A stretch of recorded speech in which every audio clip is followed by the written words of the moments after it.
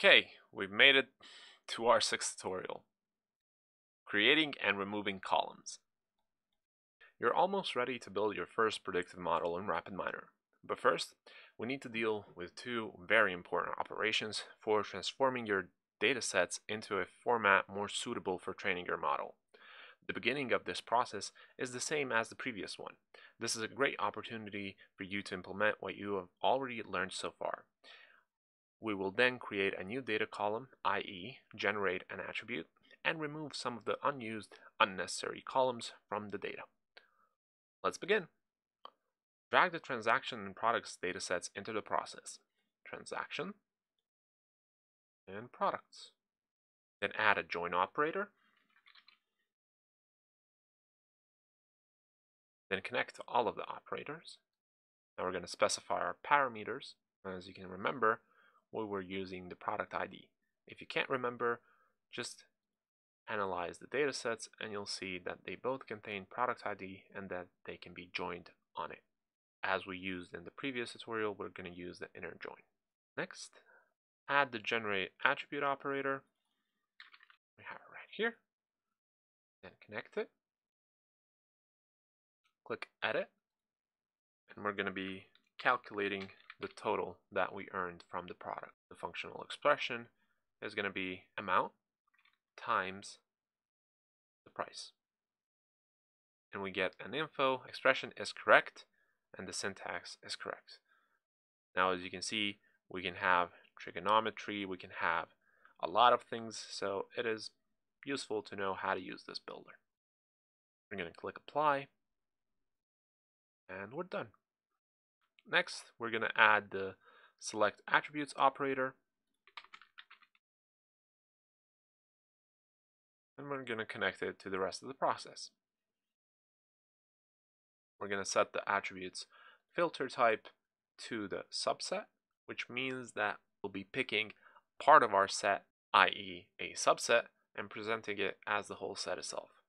Click on select attributes, and in this section, we are asked to select customer ID, product name, and total. Customer ID, product name, total. And we're going to run the process. Oh, we need our connection. We run the process and we get the data. Let's see if there are any questions. You are becoming a master of data blending. You have seen now some of the most important operators for data preprocessing. Join, aggregate, filter, sort, generate attributes, select attributes, but RapidMiner has a lot more operators. Those 6 will be used most frequently. From the results view, can you find out the customer ID of the customer who paid most for a single product? How much did he pay? Remember that you can only sort data by clicking on a column header. Well, that's easy. If we sort by totals, we can see that Hypnosil was very expensive, almost 2.5 thousand euros, and yeah, we know that the customer ID is 130. Can you answer the same question by using an operator instead? Can we use some kind of an operator to answer this question? Well, we can use the sort. And with the sort, if we include it in this process, we're going to say sort our total decreasing. Now we have the same result. How would you describe the form of the distribution chart for the new total attribute? You can find this in the statistics tab. We go ahead and go to the statistics, then total. And we can see the graph and the distribution. How would we describe it? Now for this step, I'm going to delete the sort because it doesn't affect our distribution. I don't want this confusing you.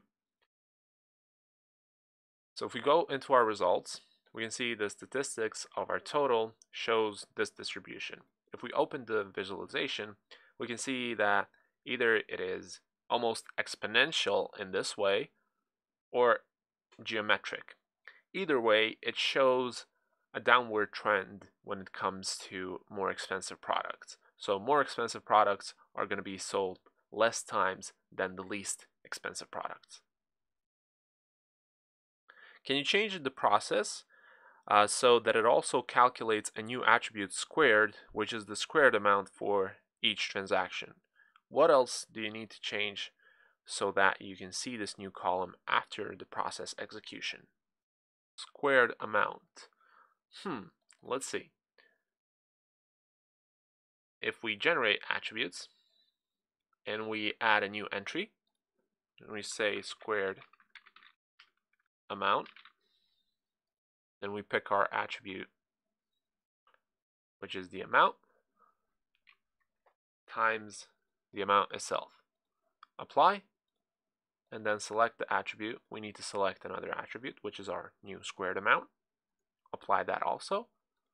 Run, and then we can see the squared amount of our product sales.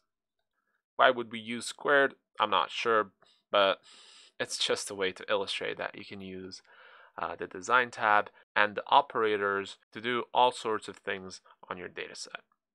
That's been it for the 6th tutorial. Let's save it and move on.